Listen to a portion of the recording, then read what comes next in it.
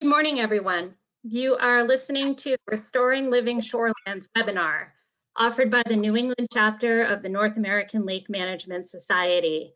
This is Amy Smagula, and I'm serving as your moderator for this session. Next slide. So if you are not familiar with NEC NALMS or the New England chapter of NALMS, we're an affiliate of the North American Lake Management Society. As our name implies, we're comprised of members from the New England states. We have lake and watershed residents, lake association members, professionals in the field of aquatic plant management, members from academia, and agency personnel. We maintain a website and run annual meetings that rotate among the states. This is our first webinar. Next slide. The webinar is set to run from 10:30 to 11:45. There will be 3 20-minute presentations with a block of 15 minutes at the end for questions. The webinar will be recorded and shared via link later. Next slide. Our 3 presenters are shown here. Laura Dlugalecki is our first presenter. She's with the Vermont Agency of Natural Resources, and she's going to talk about Vermont shoreland BMPs. Laura? All right, thanks, Amy. As Amy said, my name is Laura Dlugalecki, and I work with the regulatory group with the state of Vermont, reviewing projects and providing outreach to landowners concerning the Shoreland Protection Act and lake encroachment regulations. Thank you so much for being here today, and happy Earth Day. Uh-oh. Okay. So in Vermont, we use the term natural shorelands quite a bit to describe our restoration and protection goals of the land that surrounds lakes. Ideally, these areas provide important littoral habitat or wetland and woodland habitat, and they provide a variety of ecological functions like mitigating flooding and preventing shoreline erosion, protecting water quality, providing shade for aquatic life, and also shade that prevents algae blooms. They provide ecological corridors for wildlife and all kinds of songbirds and scenic beauty. The most important feature of a natural shoreland is its native vegetation. Notice in these photos that there are layers of vegetation. There are not only trees, but there are also shrubs and perennials, ground cover, and a spongy duff layer. These layers of vegetation build the foundation of a functioning natural shoreland that can provide all those benefits I just mentioned. Over here in Vermont, we're big fans of Doug Tallamy, a professor out of the University of Delaware. This slide focuses a little bit on his research about the importance of native plants to an ecosystem, and we take this information and use it and apply it to the importance of native shoreland vegetation. So his research shows that 96% of birds depend entirely on insects to raise their young. And this insect protein can only be collected from native plants because non-native plants don't host these kinds of larvae and caterpillars. The chickadee needs to go out and find between 6,000 and 9,000 caterpillar larvae to feed one clutch, making about 146 trips a day. So the chickadee is very busy and needs those native plant species. Additionally, freshwater fish in lakes get 40% of their protein from insects that fall off the branches of native trees. And then, of course, the trees provide shade and the woody debris falls into the water, providing more habitat for the fish. So the type of vegetation on a shoreland is very important, and all vegetation is not created equal. Even in this list here of native plants, there are some that provide a lot more insect species and food sources than others. But one of the most important messages that we like to talk about is that non-native plants provide no food. Crepe myrtle, English ivy, ginkgo trees, these ornamentals, although they might be pretty, they don't provide anything for the greater ecosystem. So we use this term natural shoreland quite a bit, but we recognize that a natural shoreland doesn't have to be absent of all people and development. People are drawn to lakes and they want to live near lake shores. So we're looking for that balance of protection and maintenance of natural shorelands but also a way to support some reasonable development of the lakeshore. So today I'm going to talk about that balance, how we can protect the natural shoreland and still have development and the best management practices that we use for lakeshores. So a little history. When people buy and develop shoreland property, they convert the natural shoreland to something that's comfortable and familiar with them. They want to bring suburbia to the lakeshore, clearing and converting some of those really critical features of the property, the natural vegetation.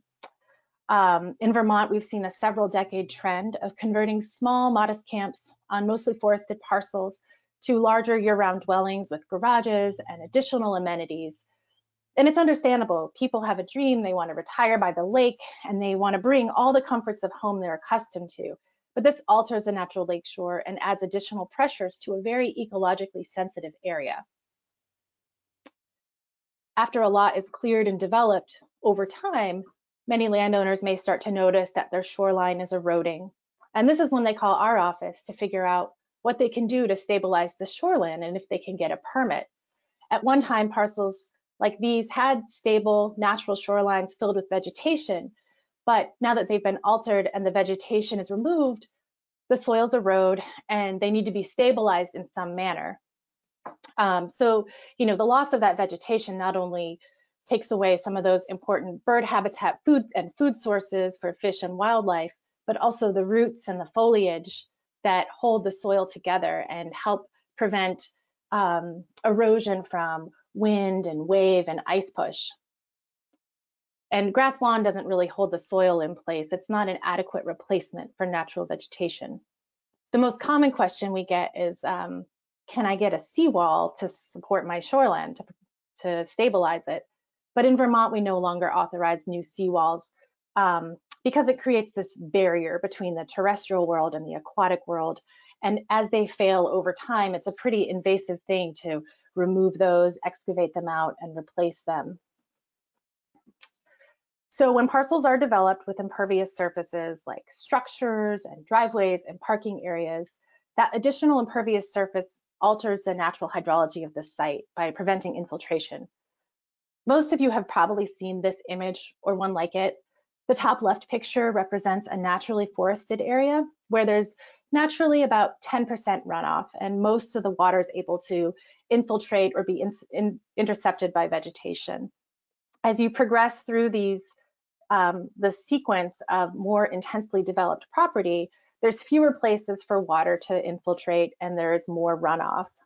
So in places that have more impervious surface, they're more developed, there's less natural vegetation, rain or snowmelt can run across the landscape and it can pick up speed, moving fast and causing erosion and carrying nutrients and other pollutants into the water. In 2014, Vermont passed the Shoreland Protection Act, and we've also, prior to the act, had a voluntary lake-wise program.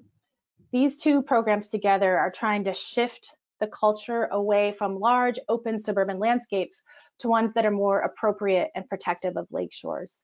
That means embracing landscapes that are a little messy, less managed, not always neat and tidy, minimizing the footprint of a house or lawn area, and maintaining pathways and recreation areas in an intentional way to protect vegetation and move away from the idea of having a sandy beach area, which aren't natural to most areas of Vermont or New England. So in order to meet our goals, we promote lake-friendly development practices or best management practices. On sites that were developed prior to the passage of our Shoreland Protection Act regulations, we're often working to improve the parcels by better managing stormwater runoff and incorporating the natural shoreland where possible. Sometimes we're just retrofitting really poor development the best we can. But our goal is to work with the landscape, to mimic nature, to try to reestablish a natural shoreland and the functions of a natural shoreland using natural materials like dry laid natural stone and vegetation and biodegradable materials. We try to minimize the use of stormwater best management practices that require the maintenance of a grass lawn or those that require bringing in lots of other materials like concrete or non-native soil, or those practices that require a lot of disturbance and excavation, because those don't really support our goals of restoring a natural shoreland. There are dozens of stormwater best management practices out there that many of you are likely familiar with, and there's kind of two categories. There's structural BMPs and more vegetative BMPs. Structural BMPs may use more concrete, things that are buried underground. In these pictures here on the right, I've got a picture of the installation of pervious pavers. On the bottom right is a dry basin, which water is diverted into, and there's a big underground storage area. Moving to the middle, there's an infiltration trench by a parking lot that can take the runoff from the parking lot. Then there's a grass swale with check dams near a road. And then to the left are more vegetative BMPs with a rain garden and a no-mow zone. Not all best management practices for stormwater are appropriate along the lakeshore. In Vermont, we've developed a set of shoreland best management practices, first through the voluntary Lakewise program for landowners, and then as requirements under our regulatory program. The BMPs that we promote, each one has a fact sheet with specifications that you can find on our website. And the goal is to install these BMPs with minimal disturbance to the lakeshore that provide maximum treatment, but they also provide the co-benefits that we've been talking about, like bird and pollinator habitat. So this also means that siting is very important. And as a regulatory program, we think a lot about maintenance, about what is the likelihood that a rain garden or a green roof or some practice is going to be installed and going to be maintained far into the future. All the BMPs that we promote are designed for the 1-inch rainstorm, which is based on the 30-year average in this area. And more than one BMP might be needed at the site to address all the issues. These are a couple examples of non-vegetative or quasi-vegetative BMPs that we promote. I would say the most common stormwater BMP that we require on lakeshore properties is the installation of a drip line trench, and that's requiring through our regulatory program. This picture is on the left. They're usually about 2 feet wide and about 18 inches deep, filled with gravel drainage stone. These trenches slow down runoff and help infiltrate that water into the ground. They work best right around structures, as planting vegetation right around a structure is not always a great idea in the long term because there might be some conflicts with roots and hazards in the future. We also work with the installation of dry wells, which is similar to an infiltration trench, but it might be like a big gravel cavity that you can direct a downspout into to store greater amounts of water. And these are really good when you have a really small parcel with site constraints. In the middle here is a picture of a water bar on sloped roads or driveways. Water bars are great BMPs to direct runoff into vegetated areas that can handle additional stormwater runoff. You got to make sure that you're not just putting it onto your neighbor's property, but rather that the water bar is directing water into an area that can handle that additional runoff and infiltrate it and slow it down. And then on the right, I've got a picture of a rain garden. This is also called bioretention. And these can be really effective depending on where they're located. So siting is really important. The rain garden can intercept runoff from like a parking area or a driveway, or capture runoff from a drip line of a house if it's maybe directed through a downspout into the rain garden. It's really important that rain gardens are constructed appropriately to the appropriate size and dimensions. A rain garden that's too small to handle runoff from a larger parking area just won't be successful. So there's a lot of thought that has to be put into these, but they can be really beautiful and they can be a great way to manage stormwater runoff. Another practice we encourage is the installation of a vegetated swale.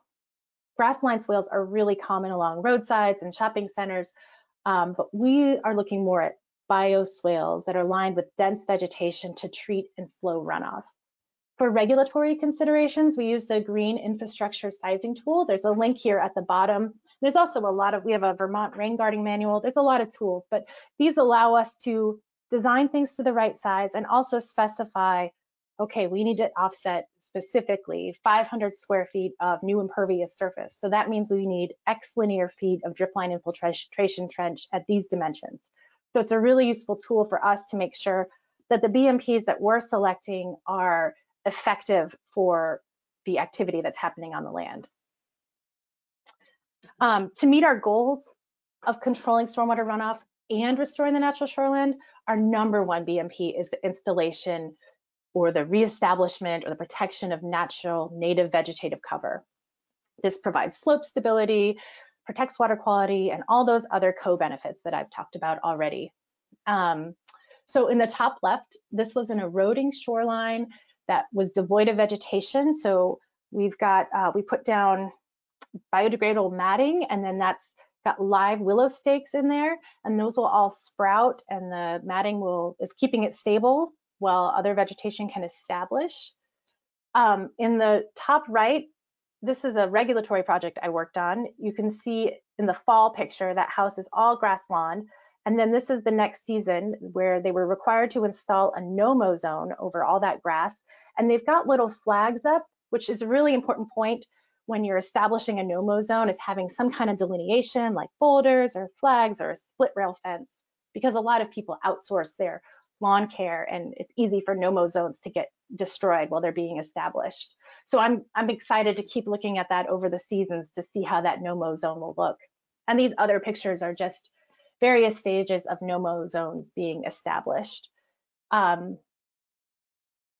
These are really, really good for steep slopes, establishing no-mow zones. They're effective, they're affordable, there's no maintenance. It's easy for us to quantify on the regulatory side. So this is our number one BMP.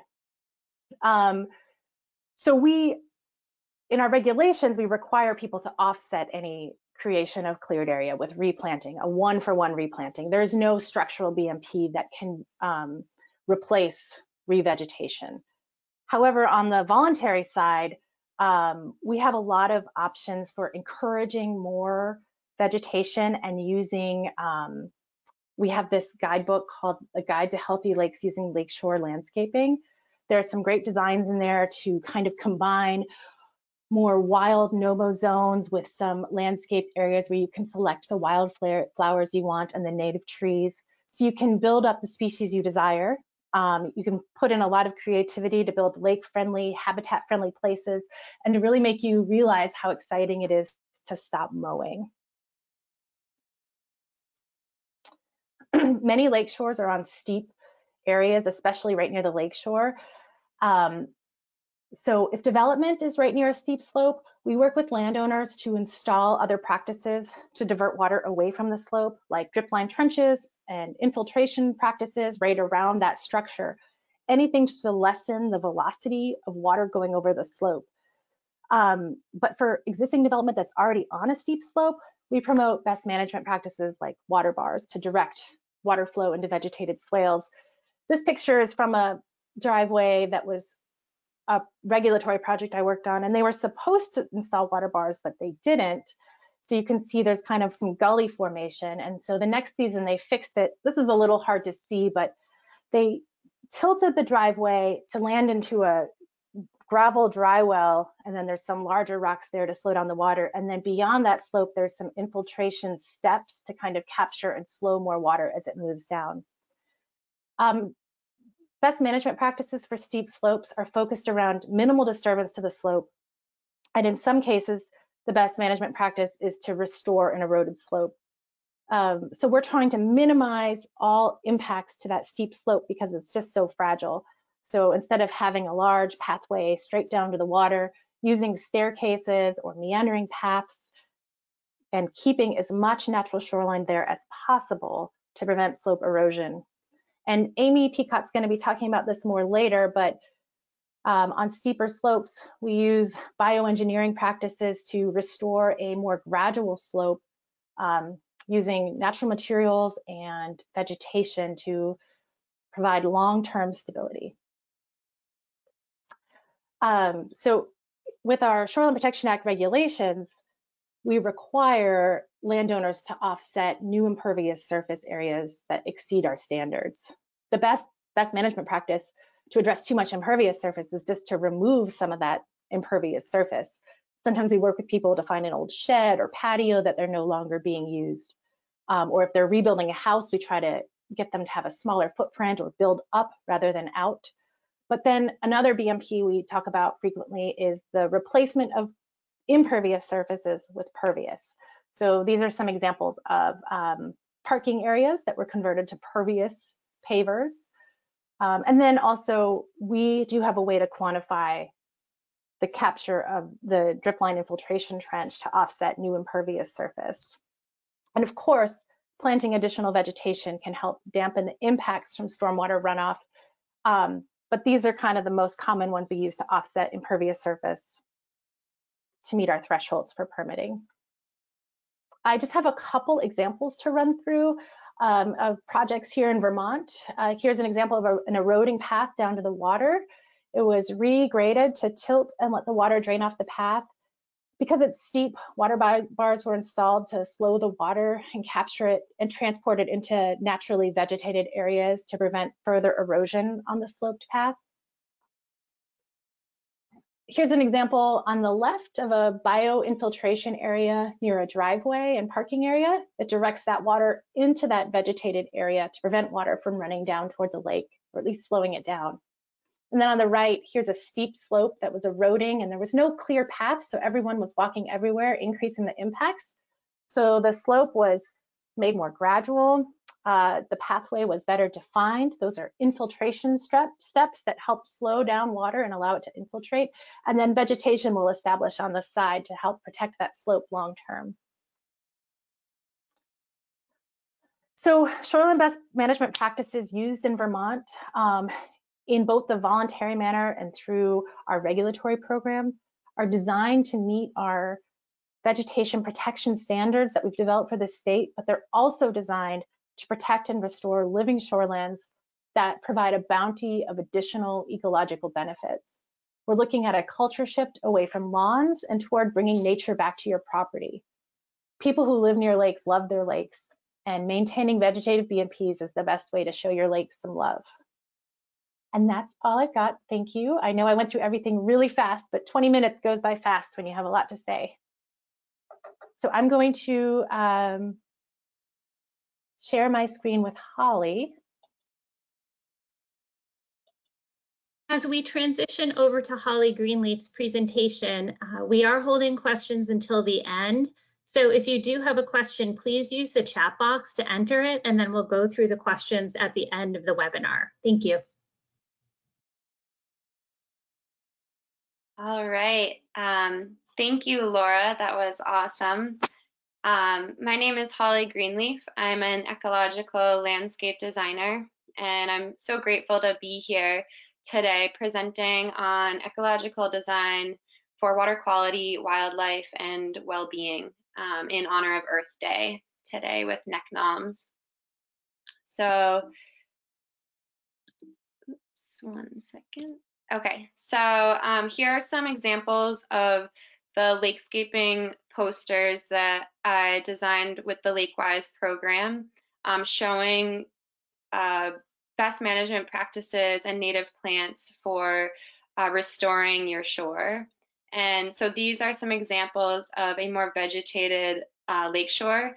And I'm going to share today some ecological design principles that will help you get here if you're starting from a cleared land or lakeshore, one that has mostly lawn and needs to be built back up with vegetation. So here are some ecological design principles for living shores. And one is design with nature, or design for succession. And so really what we're trying to do is to create the conditions for nature to flourish. So providing as many tools as we can for the natural succession of a landscape to take place. And then, and I'll go into more detail with these in the next couple of slides. The next one is to employ natural patterns and processes. So utilizing natural hydrology and typography patterns and the processes of water flow that is found in the landscape in order to protect water quality and increase flood resiliency and protect the lakeshore ecosystem. And so those top two are really about mimicking natural habitats to create the structures so that the functions of mutually beneficial communities can arise.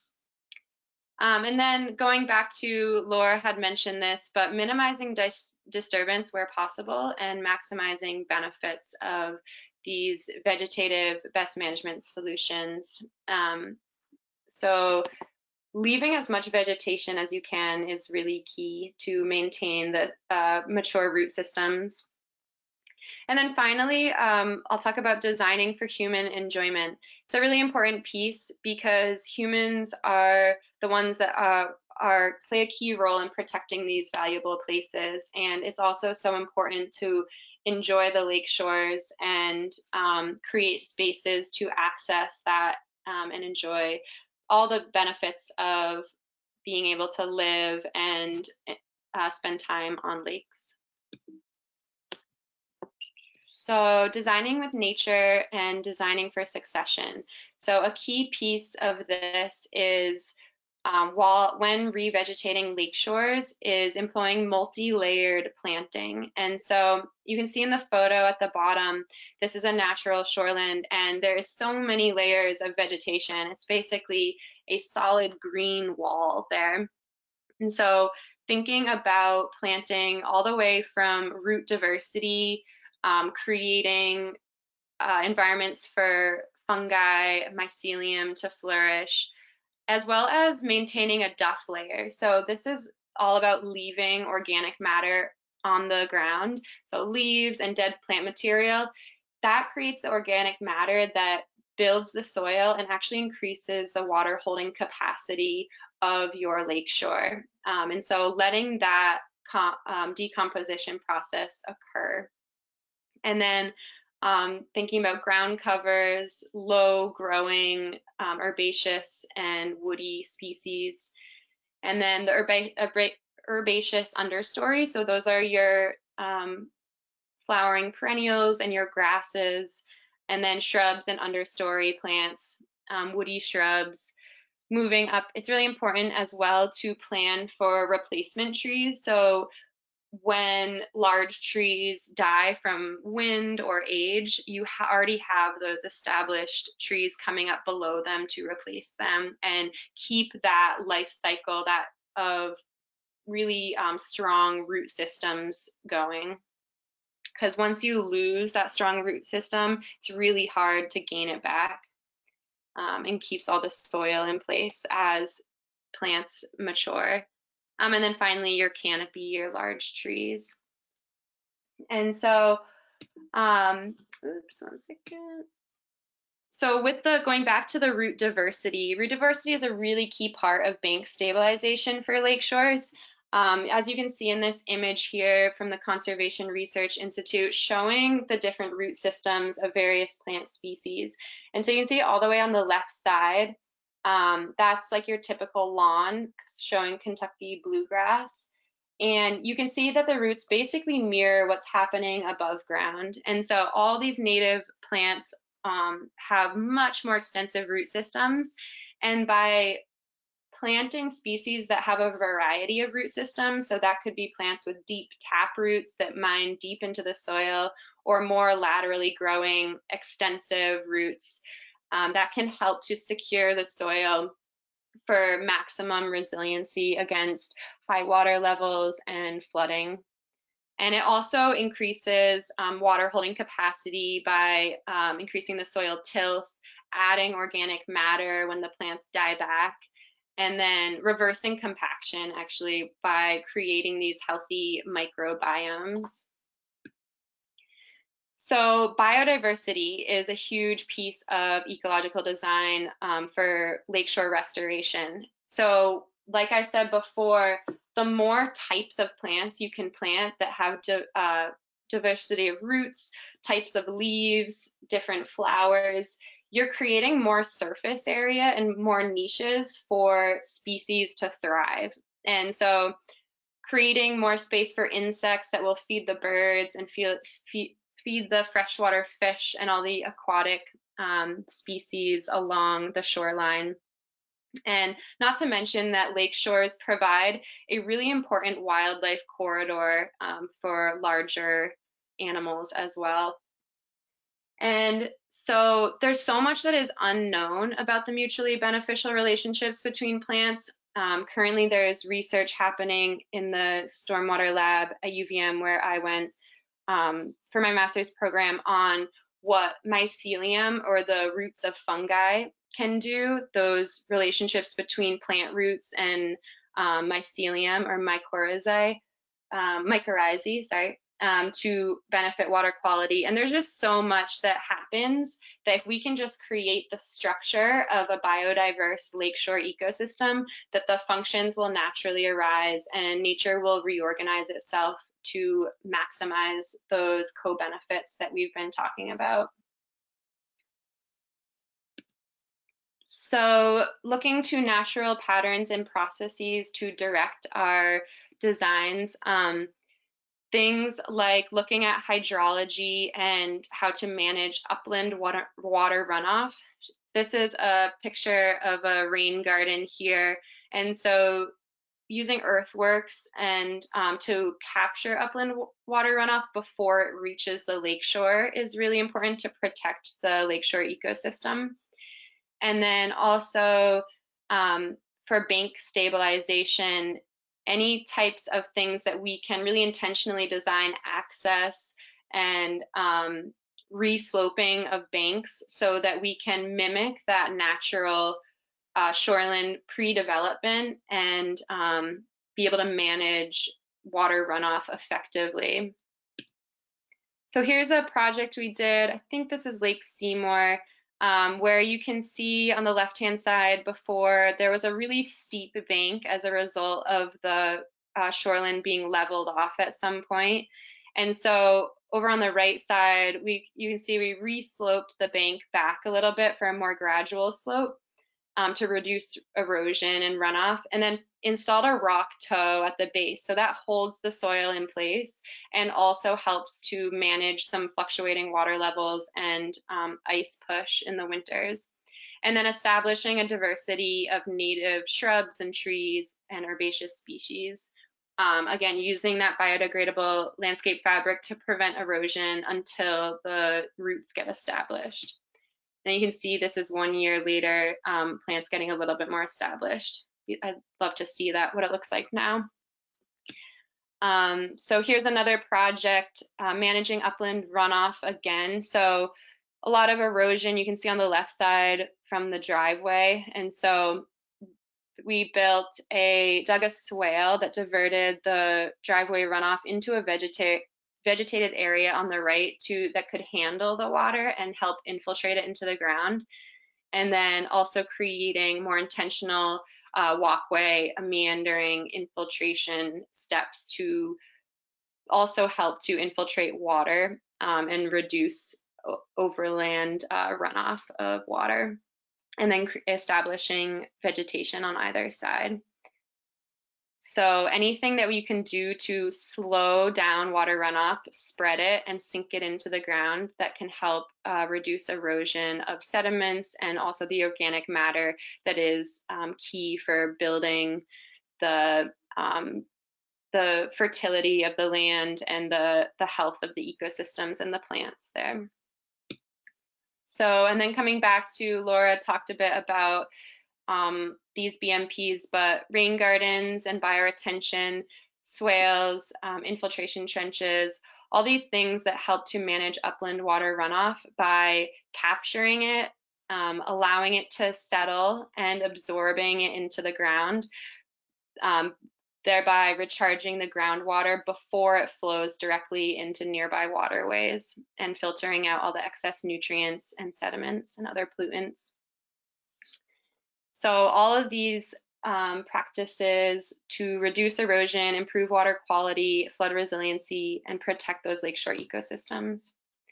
Here's another, this is a section showing that relationship of managing upland water runoff. So with a rain garden here, capturing runoff from a parking lot before it flows directly into the river. So letting all those sediments and pollutants settle. And then minimizing disturbance and maximizing the benefits of your lakeshore ecosystem. So leaving vegetation wherever possible and then prioritizing vegetative solutions. And this also includes like woody debris and shallow water. So minimize disturbance, leaving what you can to create important habitats for aquatic and terrestrial species along the lakeshore. This also goes back to no-mow zones, so creating kind of natural wildflower meadow areas by just letting it go and maybe mowing once a year or once every couple years. And then finally, designing for human enjoyment. So this is a key piece in my work, working with the Lakewise program. People have to want to install these lakeshore restoration practices and have it benefit their overall property and experience of their place. And so a big thing is people want to maintain views, understandably. And so working with that and framing views with trees and other plant species can help actually improve your view and create more vegetation along the shoreline. And then, like Laura had talked about as well, designing for intentional access and enjoyment. And so the Shoreland Protection Act allows, like, I think up to 8 feet of water access. And so creating really intentional, whether it's a meandering pathway or infiltration steps, basically allowing humans to come in contact with the water and really enjoy that benefit, but also not funneling water runoff directly into the lake while we do that. And you can see here, this is a design for a beach. The boulders not only provide seating, but also help protect the plants from ice push in the winter. And then oftentimes, property owners don't want to plant trees and taller species in front on their lakeshore, especially if it's a small access area. And so while we really encourage planting multi-layered vegetative buffers with trees and shrubs and all of that, sometimes something is better than nothing. And so everyone loves flowers, and in the least, reestablishing herbaceous perennials and shrubs wherever possible is really important piece by converting lawn into native plantings. So here are a couple photo simulations, because visuals are really important to help people visualize what these practices may look like on their own properties. So designs and graphics and photo simulations can really help to push the help to convince and show that these ecological designs can be really beautiful as well as beneficial. So here's a lakeshore with pretty limited vegetative buffer and some erosion happening, and then showing what it would look like to increase the vegetative buffer with more layers of trees and shrubs, and also establishing a no-mow wildflower meadow while also leaving space to enjoy the lakeshore. Here's a failing retaining wall. And these projects I did with Annie White of Nectar Landscape Design in collaboration with Lakewise. So a failing retaining wall with a mown lawn and very little vegetation, and then showing a resloping of the bank, taking out the retaining wall and putting in a large boulder rock toe and planting native plants. So just helping to visualize what that could look like. This is the guide to healthy lakes using lakeshore landscaping that Laura mentioned. I helped to do the designs for this in collaboration with, this was Federation of Vermont Lakes and Ponds, and Gavin Zeitz and Stephanie Hurley, Judy Davis all collaborated on this with, as well as the Lakewise program. And so just move through this quickly, showing planting templates for different types of slopes, sample planting plans for different conditions, whether that be clay soil or shady areas, and then native plant lists as well. And you can find that online, the Federation of Vermont Lakes and Ponds. And then really quickly, just moving through an example project of establishing a rain garden in Newport along the Clyde River, diverting the parking lot runoff into this bowl-shaped garden here with native plants, and can see the before up top and the after down below. And before up here, you can see all this sediment and pollutants running straight from the parking lot right into the lake. And then below, we diverted that runoff into a little rain garden and planted the whole bank with trees and woody shrubs. And then this is 1 year later, and hopefully it's even bigger now, a few years out. So establishing these really diverse lake shores right along these important places between parking lots and rivers. And here's a couple more of the lakescaping posters. So showing a couple native trees for that canopy layer, some woody shrubs, and then some herbaceous perennials. And all these posters are actually for sale to support the Lakewise program.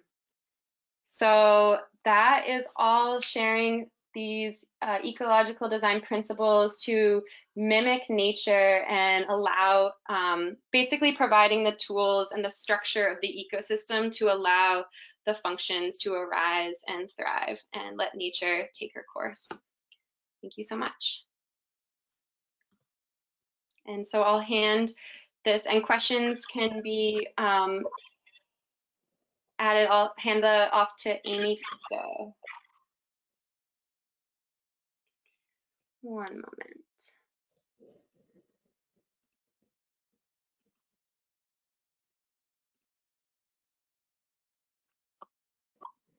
Yeah, questions can be asked in the chat box, and we'll have time at the end to answer those.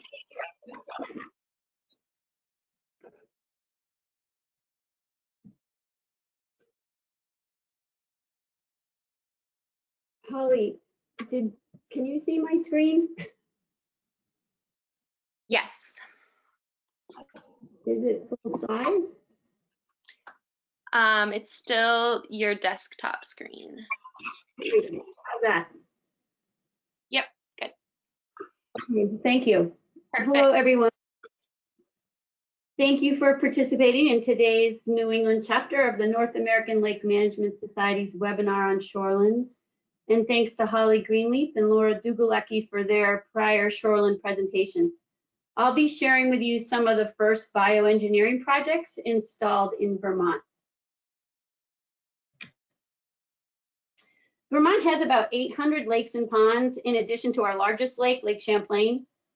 Up until about 5 years ago, prior to learning and practicing bioengineering methods, we mostly permitted and installed seawalls to stabilize eroding banks, which is what Laura mentioned earlier. Today, we better understand that vertical walls physically block access to and from the water for turtles, frogs, and other animals that need contact with the land to feed, rest, and nest. A seawall is a hard scape of the shoreline installed to block the waves from reaching the land. They're made out of many materials, including concrete, steel, and rock-filled wood structures, but they don't allow for the absorption of energy that waves bring in. So when waves hit the seawall, their energy is either bounced back out to the water, often scouring the base of the wall, which is shown here in this graphic, or the wave energy is deflected over to the neighbor shore, increasing erosive conditions there. Bioengineering methods are considered softscape engineering techniques used to stabilize slopes in shorelands with native plants, biodegradable products, and other natural materials. These methods protect property from waves and erosion while filtering stormwater to the lake and protecting or restoring wildlife habitat. In Vermont, we first learned about these methods from the Michigan Natural Shoreline Partnership and the work they were doing with Brian Micah from GEI Consultants. Since then, Emily Hauser from the New York DEC has hosted the Sustainable Shorelines Design webinar series, featuring bioengineering projects designed to build resiliency along coastal areas to living shoreline restoration projects installed along fresh waterways. We've also learned a lot here in Vermont from geosyntech consultants and many others working on restoring living shorelands.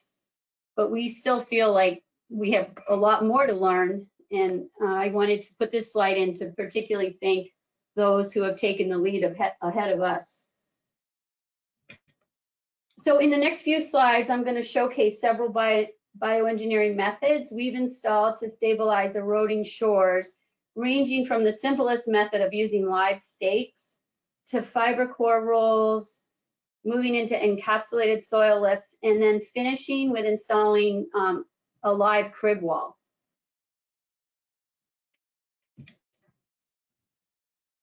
So in 2011 in Vermont, we had a high water, lots of flooding on Lake Champlain, and it led to bank failure, especially where the natural vegetation had been cleared and lawn had been planted.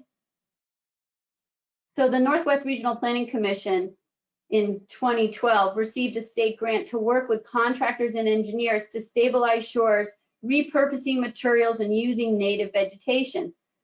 This live staking project was one of the first successful bioengineering projects installed in Vermont. And I don't have a more recent photo from 2017, but it's really coming beautifully. But the live stakes are vegetative cuttings. They're about 1 to 3 feet in length, and they're 1/2 to 1 inch in diameter that are fast rooting in moist soils like willows and dogwoods. They also work well on rocky steep soils and are harvested and planted during dormancy, so late fall or early spring. This is a project last year about this time, late April, early May, at the Waterbury State Park. And it's another example of a low budget bioengineering option using the live stakes. And it just shows how fast that they can come in. Within just a couple months, these willows and dogwoods had sprouted. But I also wanted to show this particular project because we didn't have easy access to this site. It was out off of a trail and not easy to bring other materials to. So the live stakes worked really well in this somewhat of a remote site.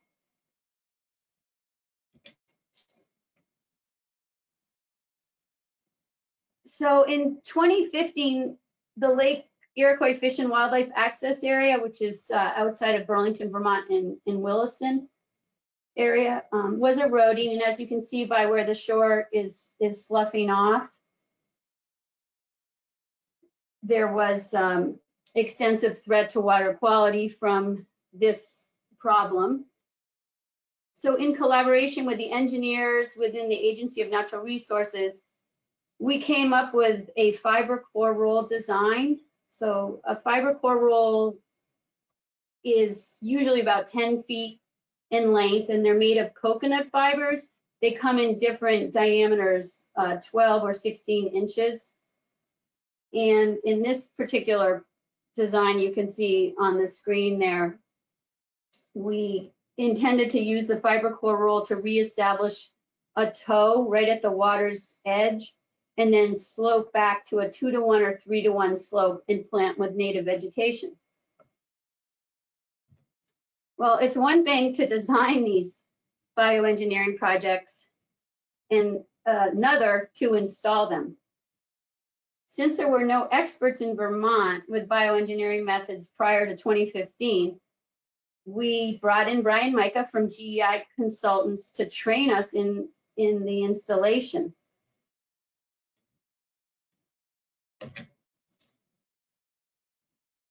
The project was successful and now serves as a demonstration project to help inspire others to use bioengineering to restore living shorelands whenever and wherever possible.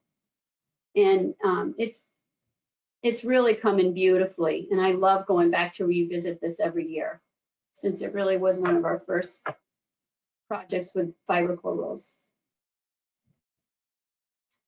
So in 2017, we decided we would continue with these softscape bioengineering methods. And this was a very challenging site. We had about 300 feet of shoreline with a vertical drop ranging from, I think it was 5 to 8 feet. And as you can see, we can't slope back and use the fiber core roll, slope back and plant. So in this case, we had to slope out, and the method was to use encapsulated soil lifts, which are almost like mini terraces. And again, we wanted to achieve that 2-to-1 or 3-to-1 slope so that ice, wind, and waves could ride up the shore and no longer bash into it, which is happening here with the vertical drop. And so we went ahead and worked on this design with the local road crew, and not having installed anything like this in Vermont before, we brought Brian Micah back for another training day, and we worked with the different youth conservation groups, the Northwood Stewardship Center and the Vermont Youth Conservation Corps, as well as thank you to my colleagues with an Agency of Natural Resources and many private contractors that came out to learn how to protect the integrity of the road while protecting water quality and restoring this living shoreline.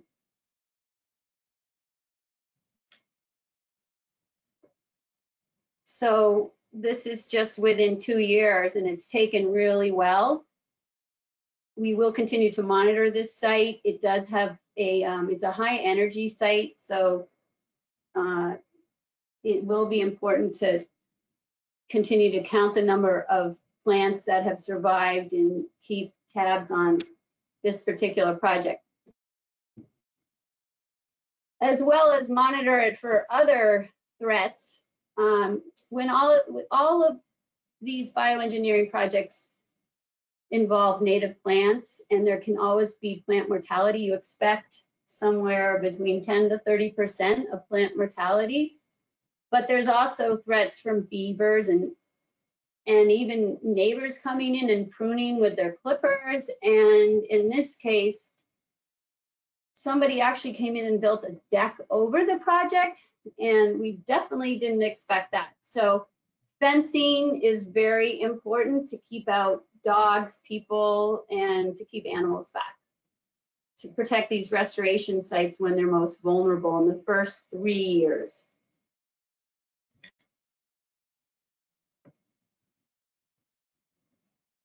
So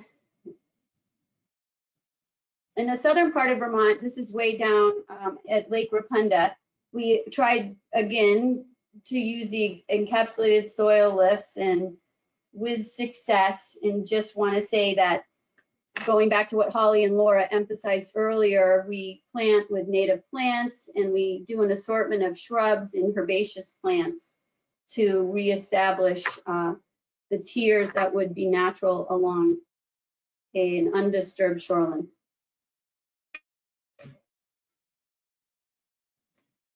Again, we have offered training days when we install these practices so that we can teach others how to use these methods, and so that more people will have the skills to use them in their future work.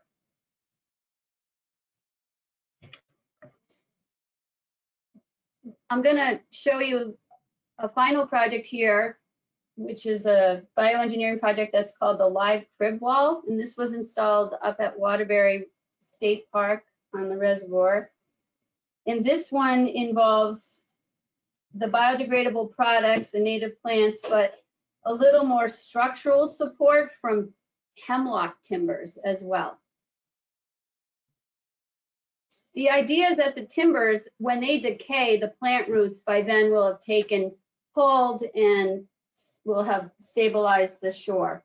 This was an interesting project because we also provided access during the middle of the crib wall, these stairs going down. It was a backcountry site, so a little more complicated in trying to get those timbers and the native plants across by boat. But so far it's held up really well. This is 1 year later. These tend to dry out more than the other bioengineering methods. So like all of the practices working with live native plants, watering is very important. And this particular design needed to have more frequency of a watering plan.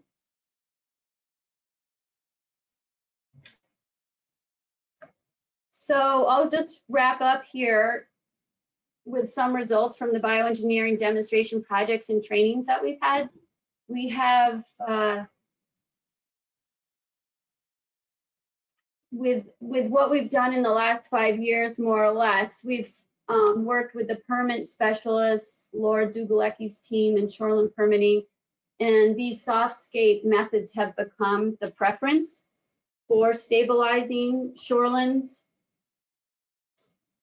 We've also worked with over 500 contractors, introducing them to bioengineering through the Natural Shoreline Erosion Control Certification Program. That's an in-class training, but in addition to that, we offer these field on-site trainings for the installation, and we've had about 50 contractors go through and attend these field trainings. And we also feel really supported by the Federation of Vermont Lakes and Ponds with their interest and their promotion of these softscape methods to restore living shorelands. And I feel like the trend of hardscape the shore has been halted and even reversed, and we're headed more towards using these nature-based solutions, because we've seen hundreds of shoreline owners, towns, state parks, businesses, and private homeowners recognize the value of these natural shorelands and have bought into using them and choosing them, as Holly mentioned earlier with her ecological design overview. So here's an example I'll finish with. This is an ice push damage back in 2016 over at Maidstone Lake, the before picture and then the after, restoring this one Shoreland Properties owner frontage with a private contractor, Nectar Landscape Design, in the Essex County Natural Resource Conservation District. Having worked with the trainings in the contractor Natural Shoreline Erosion Control Certification Program, there are more designers, engineers, consultants aware of these methods and practicing them and working with shoreline owners to restore living shorelands. So it's very exciting to see this spread and these practices more commonly used. So that's it for me with using the bioengineering methods to restore living shorelands. I want to thank you for participating in today's webinar. This slide, I'll come back to it in a second. This is our presenter information for today. And again, I want to thank the board for the New England chapter of the North American Lake Management Society for working to host this webinar. Big thank you to Amy Smagula from the New Hampshire Department of Environmental Sciences for moderating this webinar and making it possible. And Amy's going to come back now to take any questions, and wishing you all a very happy and healthy Earth Day.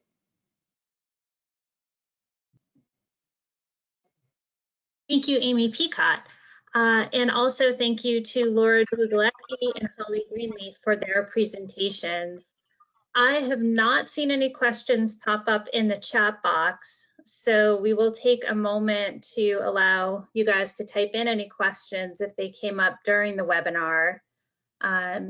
If you would like to learn more about NEC NALMS, you can visit us at the link on the bottom of this screen.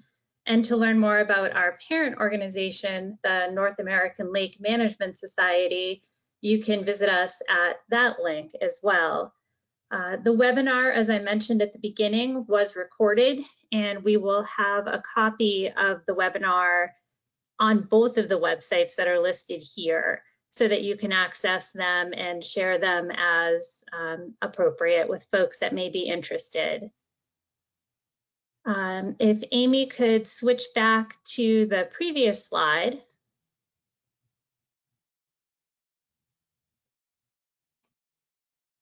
Amy Peacott, if you could bump back one slide.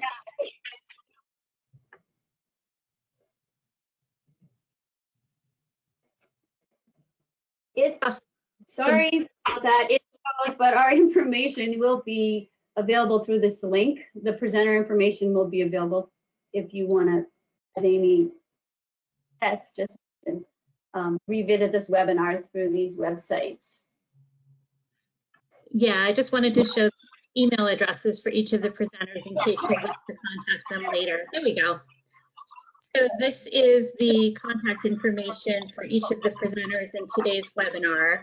And if you'd like to reach out to them, I'm sure they'd all be happy to follow up with any additional information. I am not seeing any questions come in at this point through the chat box on the webinar screen. So at this time, I'm going to close the webinar and thank everybody for attending. And again, thank each of our three presenters for sharing such excellent information in such a timely fashion, considering the fact that it is the start of the growing season. And I hope this inspired some of you to go out and do some plantings on your shoreline or partner with others to do some planting this spring and this summer. So thank you again for attending, and everybody be well. Thank you.